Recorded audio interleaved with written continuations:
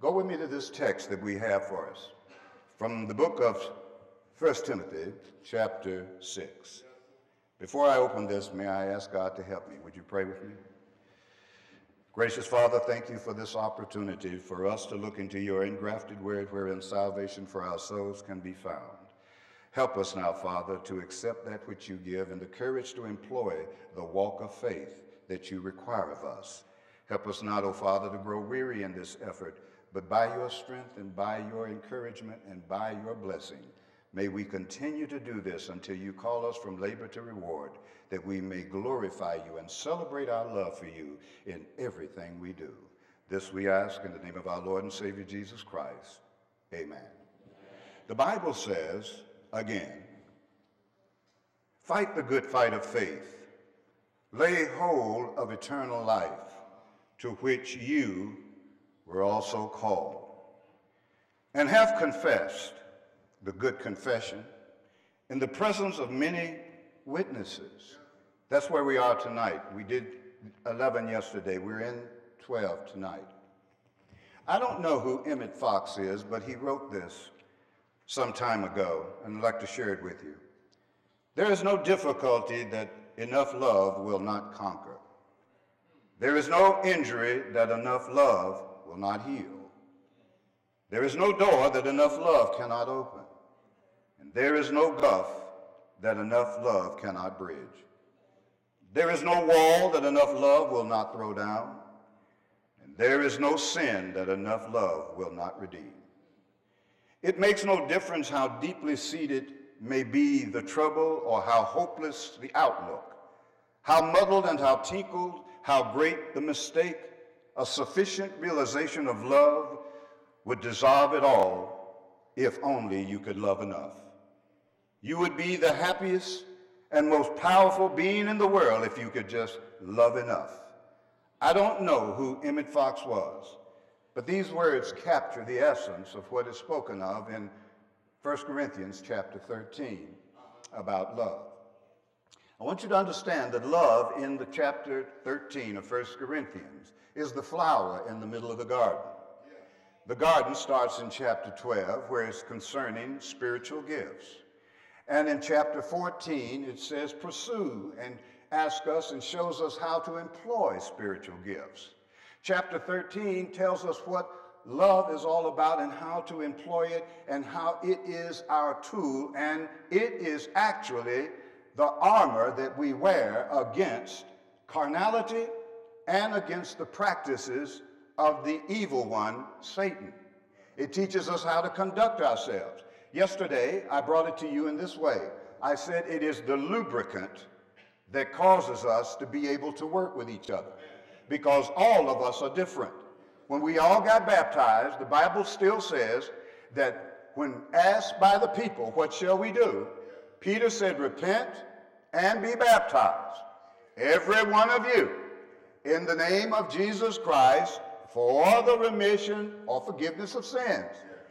And you will receive what? Say that again. You will receive the gift of the Holy Spirit. That's your gift. Now, each one of you got that at baptism. Everybody. God is not going to hold it back. He gives everybody the same treatment. You all got something at baptism. Everybody. There's no denying it. When he added you to the church, you had a gift. We all don't have the same one, though. That's where the conflict comes in. Because sometimes I want to say mine is better than yours. That's adolescent, I know, and that's immature, I know. But that's why we grow in the grace and knowledge of our Lord and Savior Jesus Christ. We have to have him help us to understand where we need help. Because sometimes we think we've arrived when we got that gift. My gift is I count money. Therefore, I'm better than you. All right. Are you following me? Or I know how to preach. Therefore, I ought to have more influence because I'm better than you. I'm an elder. I ought to be able to tell you what to do. Rather than show you how, tell you how. This is where friction comes in, because we're still in this flesh. We still got an appetite to be a man, to be a woman, and to be in control. Even around other people, we're not willing to compromise that sometimes. We have to grow up.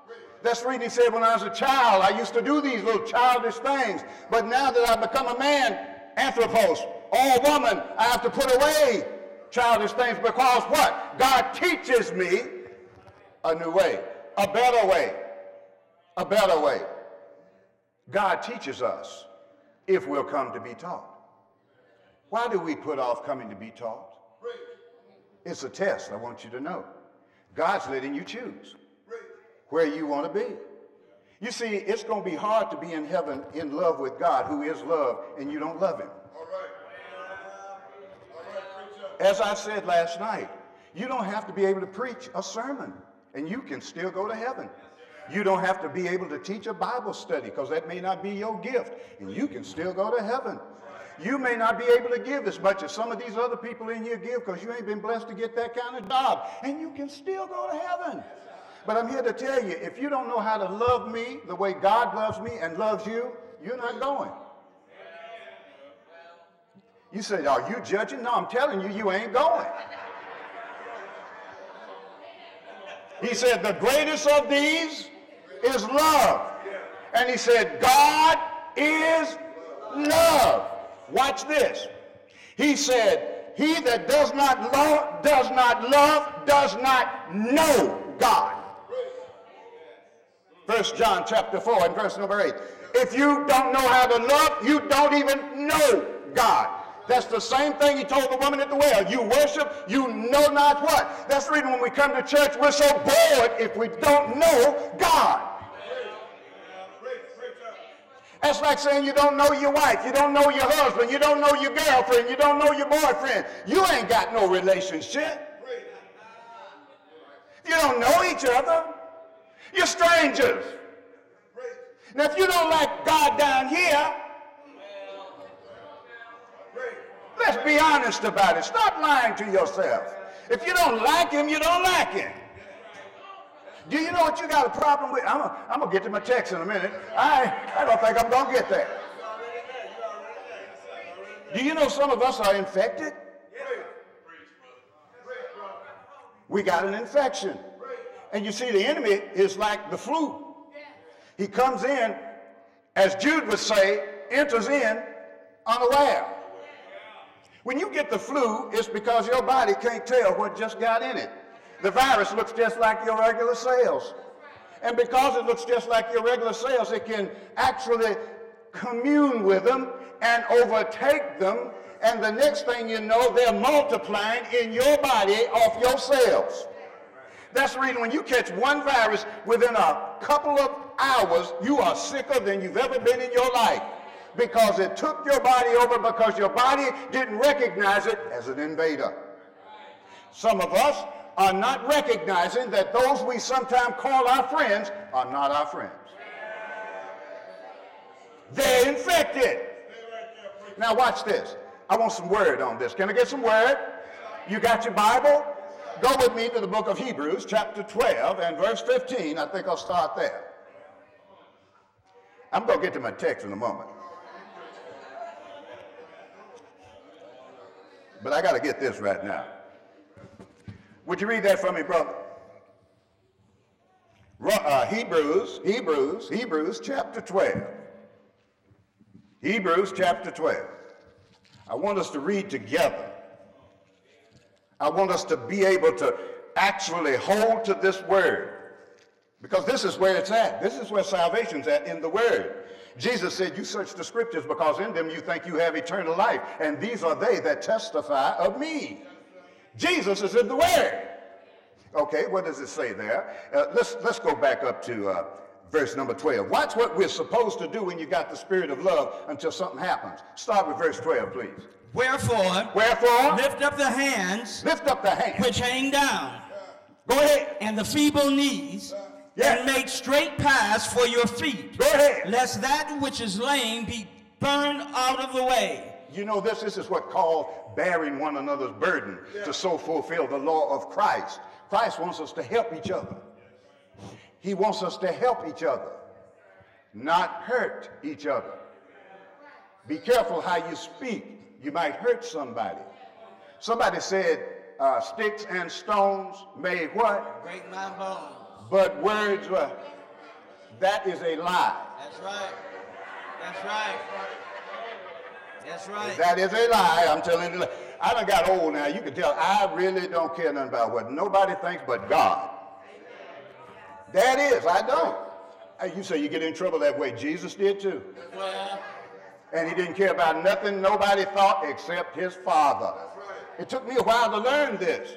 Keep reading, brother. We're on our way. But let it rather be healed. Yet it rather be. Go ahead. Follow peace with all men. Go ahead. And holiness. Follow peace with all men and holiness. Without which. Without what? Without which. Without which. No man shall see the Lord. See the Lord. Now, why is it you ain't got no peace? Keep reading. Looking diligently. Looking diligently. Lest any man fail. Go ahead. The grace of God. Go ahead. Lest any root of bitterness. The what?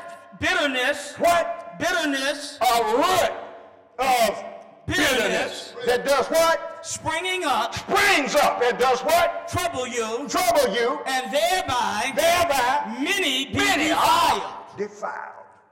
All it takes is one of them bacteria to get, or viruses to get in you, and the whole church gets a problem. That root of bitterness is an infection. Ain't got no business in your body. It takes away your peace. You say you love the Lord, you say you're serving Jesus, but you ain't got no peace. You're troubled, you're angry, you're upset, you're mean-spirited. And yet you say you serve the Prince of Peace. Well, how is it you serve the Prince of Peace and you have no peace? It's because you got a root of what? Bitterness. And you're contagious. Well, you don't keep it to yourself. You pass that disease on. And it conflicts. And we're all being tested to see what we're going to do when it comes our way. Can I make the devil, can I expose the devil? Expose him. Expose him. I'm going to show you what the root of bitterness looks like. Watch it. You ready? This ain't no hard book.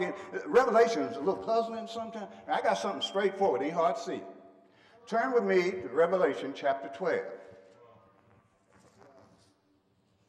Start with verse 10 for me, please. And I heard a loud voice saying in heaven. Somebody's hollering in heaven. Go ahead. I want everybody to hear this. Now I heard a loud voice saying in heaven. Go ahead. Now has come salvation. What's that? And now has come salvation. Now has come salvation. And strength. Go ahead.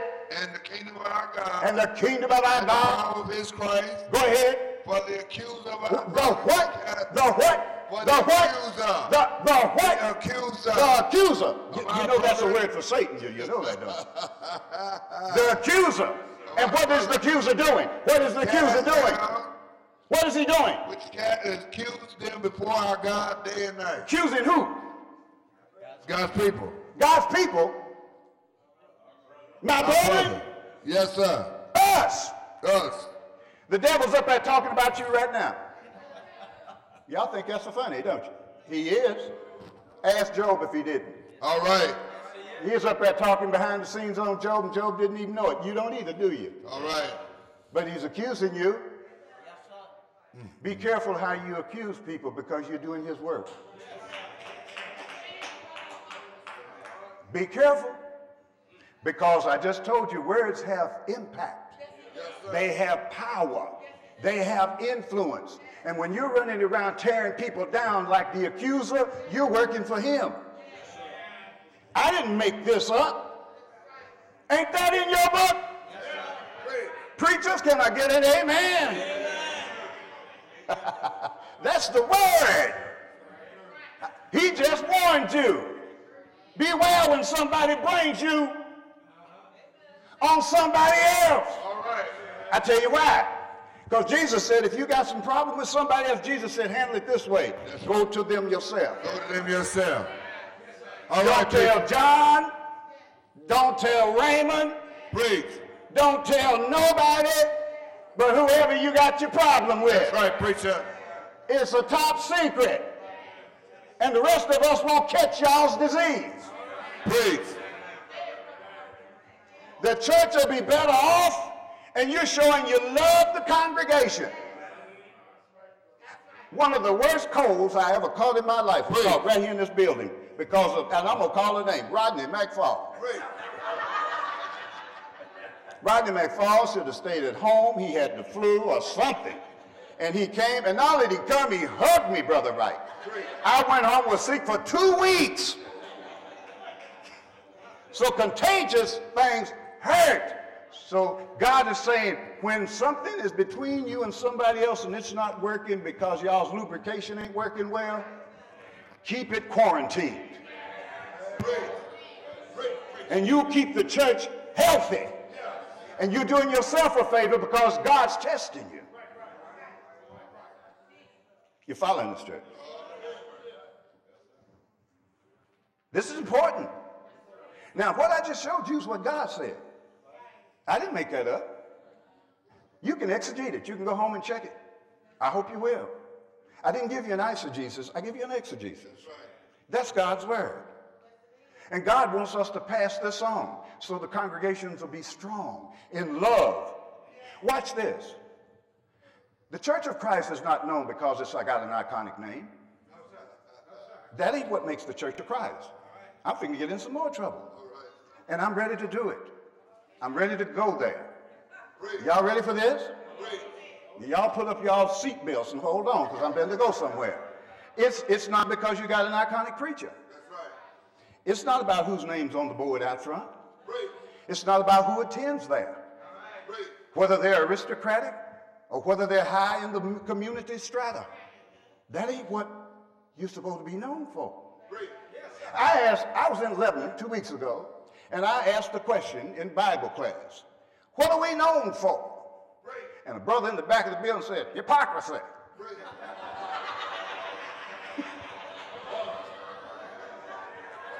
Am I right, Steph? That actually happened. Of course, my wife rebuked him and said, we'd like to be known for more than that, please.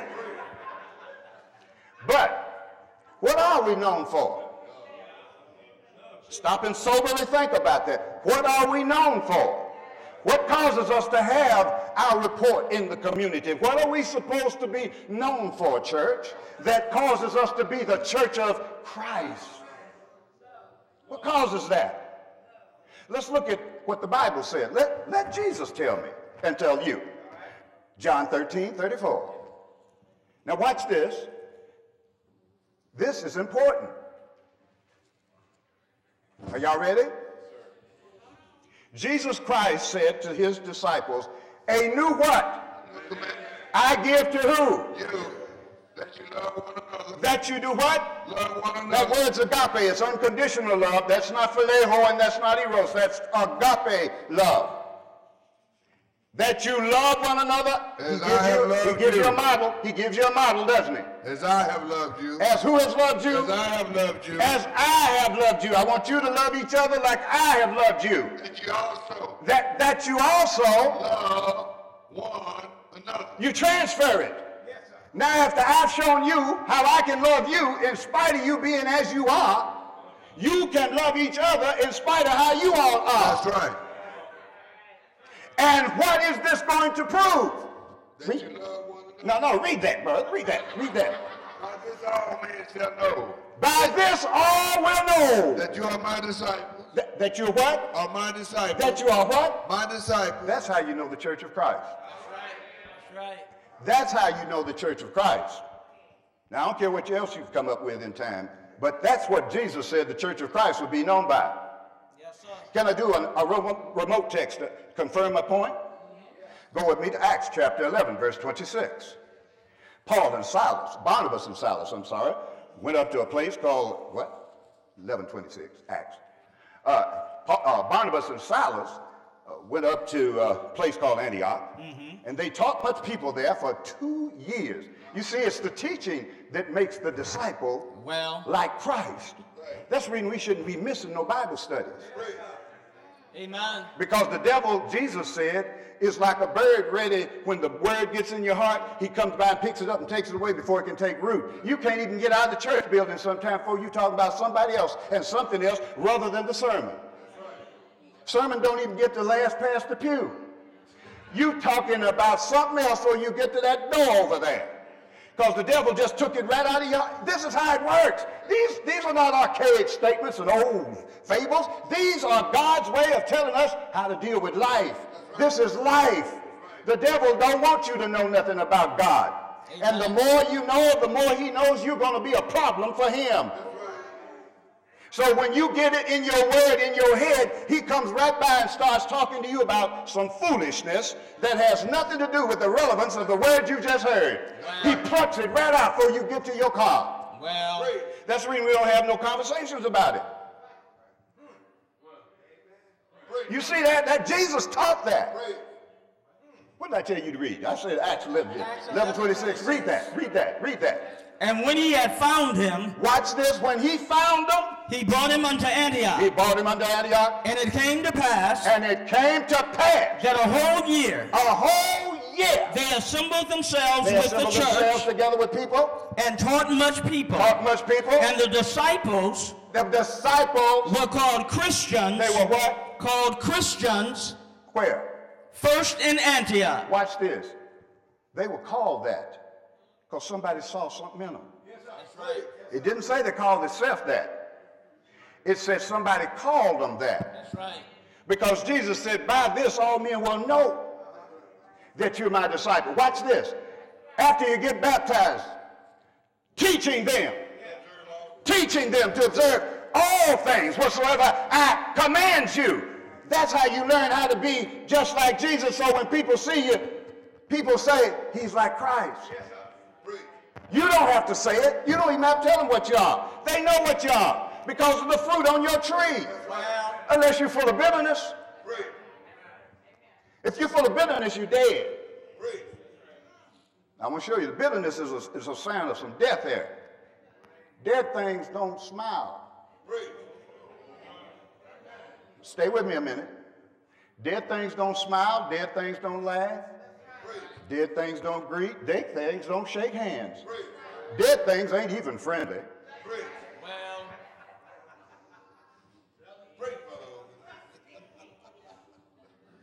Dead things don't sing. Dead things don't embrace.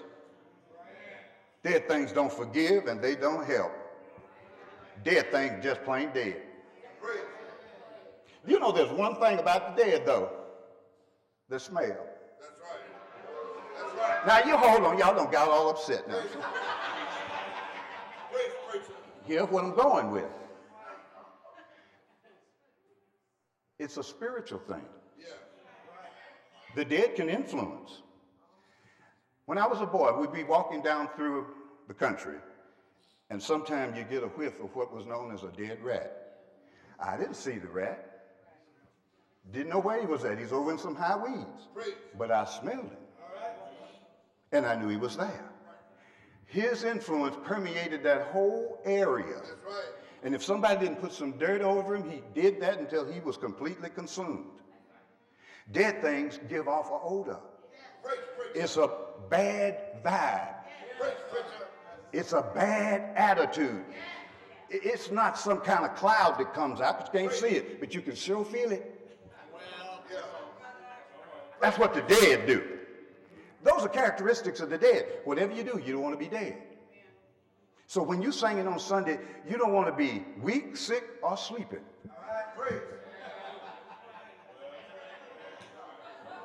Are you hearing me, church?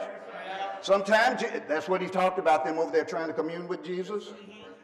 They were weak, sick, or they were sleeping. You don't want to be either one. When you come to the house of the Lord, what do you come to do? You come to celebrate your love. Roberta Flack used to sing about that. Some of y'all don't know Roberta, but she was a popular lady. I celebrate my love for you. When I come in here, that's what I'm celebrating, my love for God. And if somebody's dead, I know it, but I don't want to be bothered with the dead.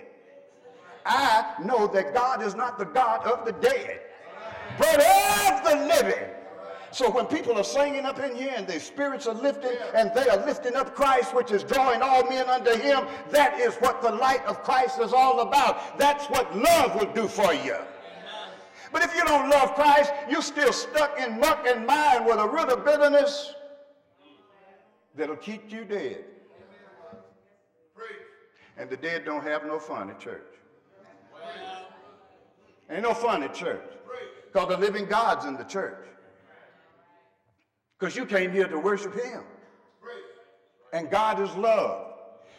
What is a characteristic of love? It always gives without looking for anything in return.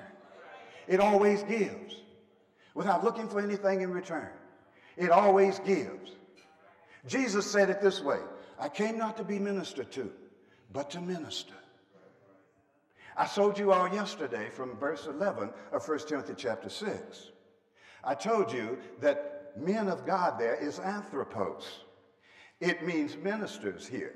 He said men of God. Some of us think that's just talking to the preacher or the preachers that are here this evening. But he's talking to all of us. Now the preachers have the greater responsibility to share and teach it appropriately. But the teachers are not the only ones mentioned there. We are all in this fight. We are all needing our armor on. And the devil is going to hit anybody who's not well clad. And you can sit there and point at the teacher and say, he's not. But if you get a shell, or if you get an arrow, it's because you didn't have your armor on. Now, while you're looking at his armor shaking, your armor ain't even on. Don't let the devil get you off into this pointing at the teacher saying, I would go, but the teacher got to get better. You know what the challenge to that is? I'm not going to tell you to get better. Maybe you ain't supposed to teach. Maybe you just need to learn how to be patient. You know that's the fruit of the Spirit. Maybe you just need to learn how to be patient. Can I take you all somewhere? It's in Galatians, and I'll be almost finished in a moment. I never did get to my text, right? Galatians chapter 5, is it? Yes. I want you to look at this. Verse 22 is where I'm at.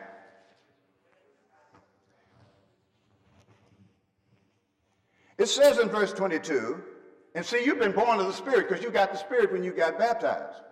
You got a gift. Look what he said to you about this gift. But the fruit of the Spirit is love, joy, peace. Now look at those three.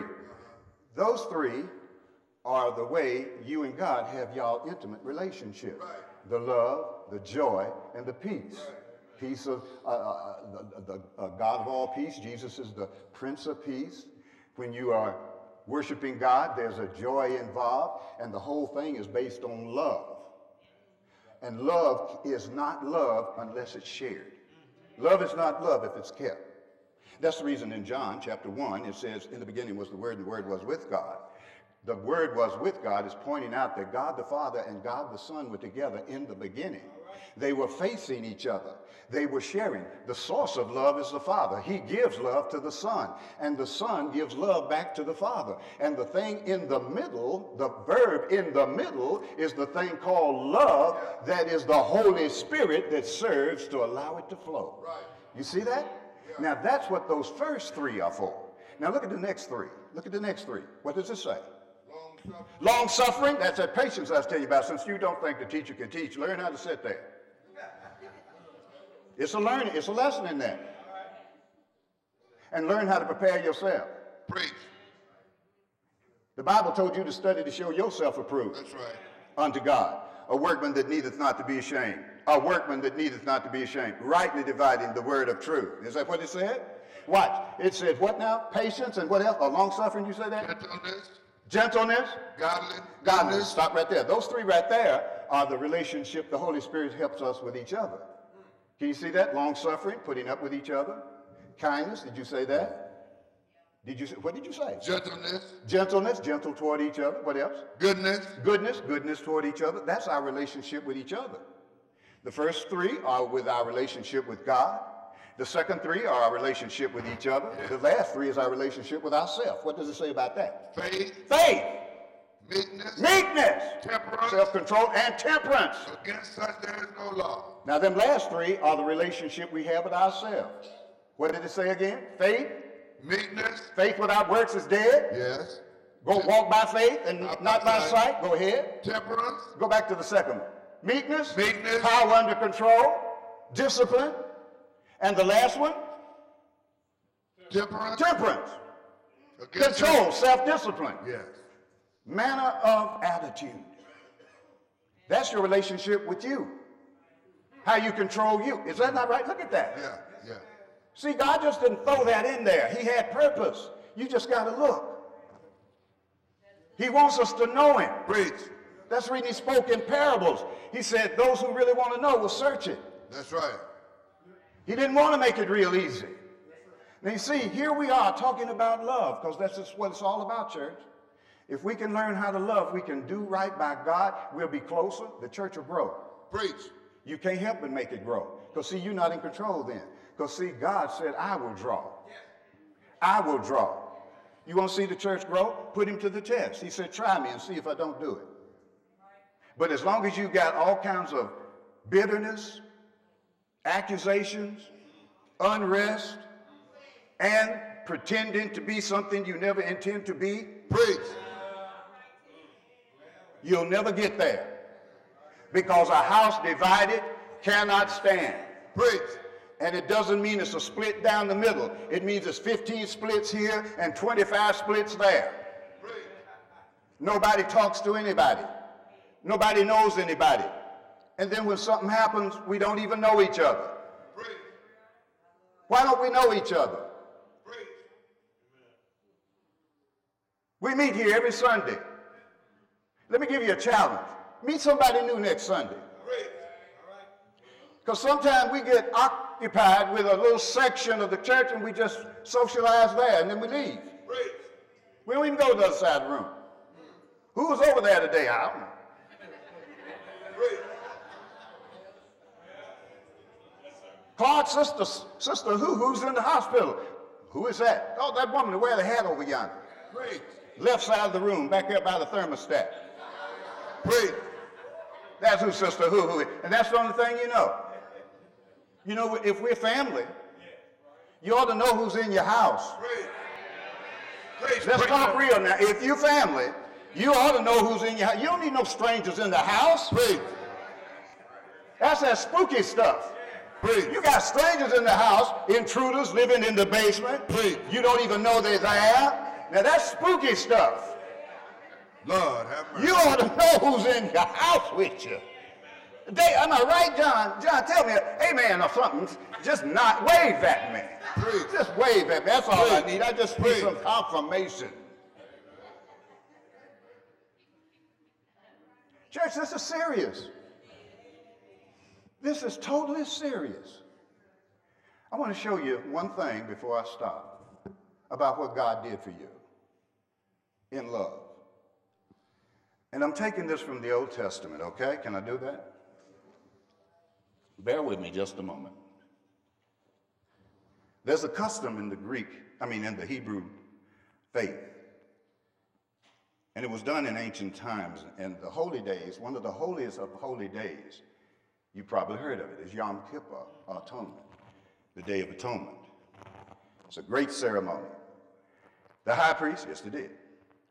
The high priest on that day would stand in front of the people with two goats. Two goats. Each goat had to be identical in appearance to the other. The high priest would reach into an urn and pull out two lots, one in each hand. Each lot had a different Hebrew word on it, inscribed at its top. He then placed one on the head of one of the goats on his right, and another on the head of the other goat on his left. One stone identified the goat that would die as the sacrifice for the sins of the people. The other identified the goat that would be let go. So before they could be a sacrifice, there had to be the presentation of the two goats before the people and the appropriation of the two destinies. Now, what did Messiah do? Before his sacrifice, what took place was this. He was presented before the people for the choosing for the appropriation of his destiny and the destinies of the two. There had to be two presented identical to two men, and this two men presented to the people. Only one could become the sacrifice, so Messiah had to be one of the two lives presented before the people in order to be chosen as the sacrifice. And according to the ordinance of Yom Kippur, The other life had to be let go. So what happened to the other life presented that day? He was let go, and his name was, I want you to get your Bible for a minute. Barabbas is his name.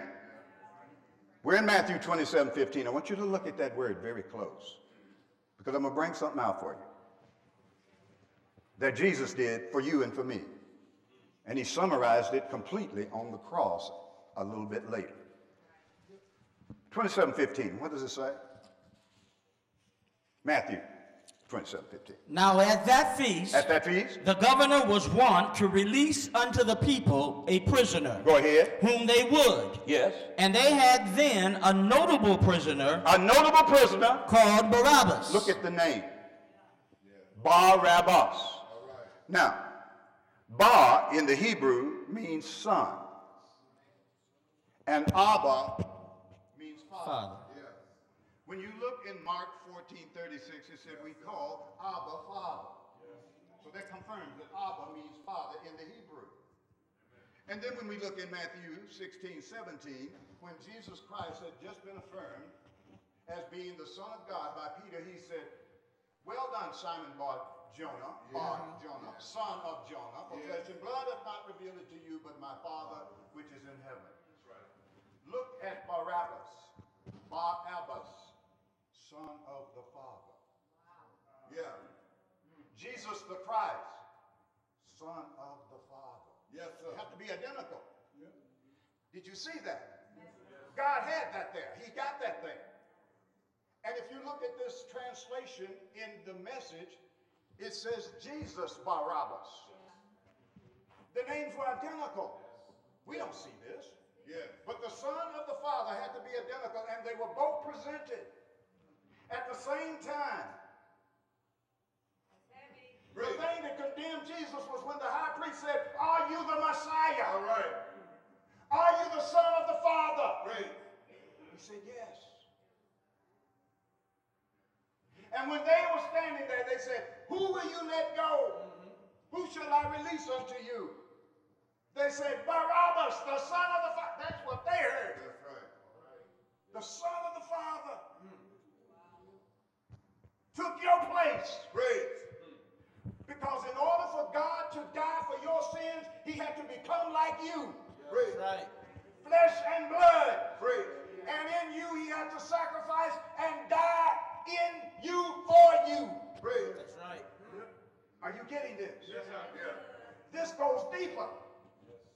Of the 7 things Jesus said on the cross, he said, "Forgive them, for they know not what they do." To one fellow that was up there, he said, "This day you will be with me in paradise." That's right. And then he looked at John and said, "Behold, man, your mother, and woman, your son." Yeah. He gave the care of his mother to John. The next thing he said was this: "Father, why have you forsaken me?" Do you know why he forsook him? Do you know why he forsook? I want you to get this. Yes, sir. Help us out. Do you know why he forsook him? Isaiah said, "Because of your sins, we are separated from God," right? That's right. My God, why have you forsaken me? Yes, sir. Why did he forsake him? Because of our sins. That's right. Did he forsake him because of our sins? Mm-hmm. The Father forsook Jesus because of our sins. Right. But Jesus didn't forsake us and come down from the cross. Right. He stayed with us in spite of that. For if he had come down, we wouldn't have. That's right. That's right. Lord have mercy. It's more to it than just a phrase. There's meaning in what he said. Father, you've forsaken me, but I'm not going to forsake them. Amen. I'm going to carry it out to the end. That's what he did for you, and you can't sing for him. Well, if he had forsook you, because they were sure taunting him, the devil was sitting at the foot of the cross saying, "If you are the Son of God, come down and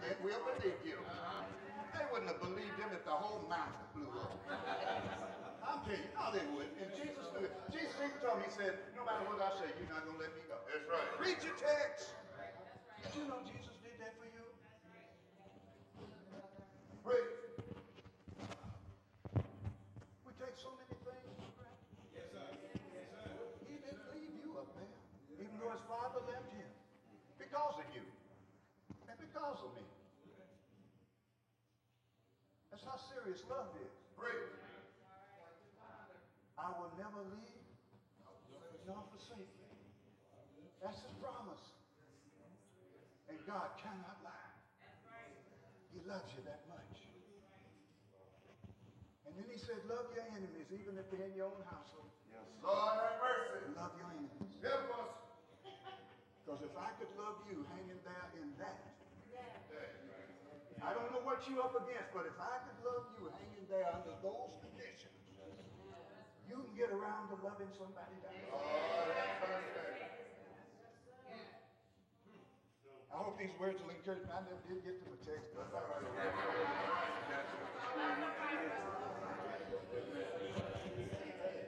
And I'm not going to disrespect your time because I know you got something to do tomorrow. But I hope and pray this will encourage you that love is the key. If we can't love, we're going to be in a world of hurt. You may not be able